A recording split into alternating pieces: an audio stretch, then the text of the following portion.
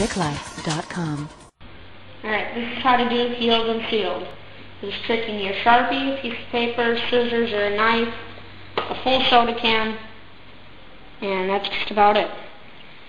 Alright, I'm sure you've seen what the trick looks like, but how was it done? That's why I'm here. I'll show you how it's done. You start out by going outside and poking a hole in the back side of the can, away from the lid.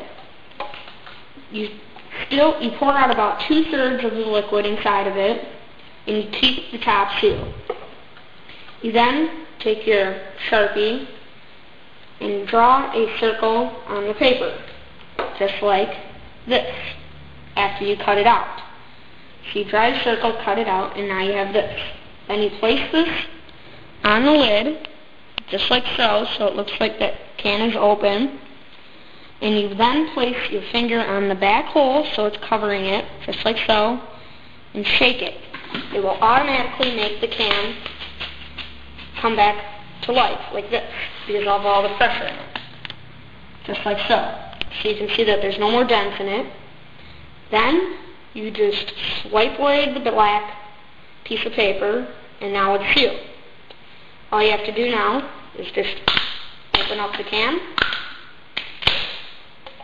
and pour out the liquid. Great effect, and I hope you like it.